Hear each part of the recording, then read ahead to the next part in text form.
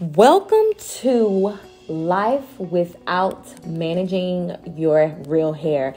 This is one of the best protective styles that a woman could get for their real hair. Now, your hair will be braided up, and I always apply oil to the scalp because this just promotes hair growth, and we care about our tresses underneath the hair extensions, so we're gonna take care of it. And then we go in and we sew 2 to 3 bundles depending on what style you desire.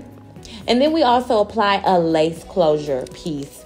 Now, among the hair extensions on the market, the closures are top pieces, and they are best suited for women recovering from type of hair loss or a period of continuous styling.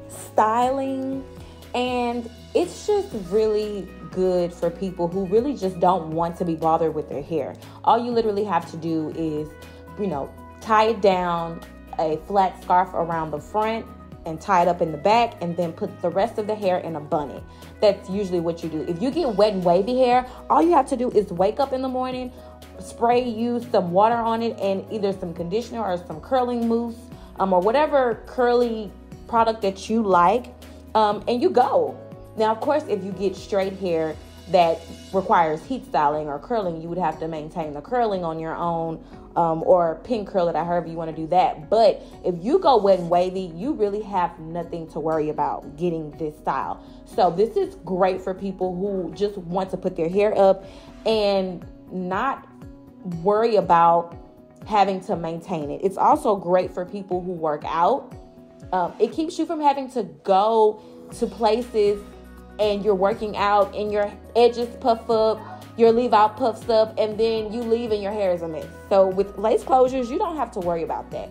You just simply put on your cap or even a sweatband, or hey, just pull it back in a ponytail. Or if you have a bob lace closure sew in, you just go in there with your bob. And guess what? When you finish sweating, working out, jumping, running, lifting weights, you leave still intact, okay?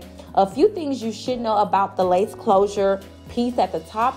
You don't want to do any excessive scratching because it is a lace closure, so it is fabric, and it also will shed if you give too much friction.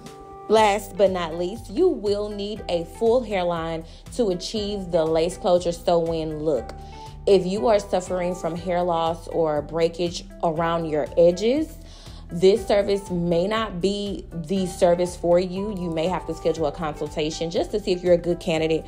But other than that, if you have a full hairline, this is for you. Schedule today.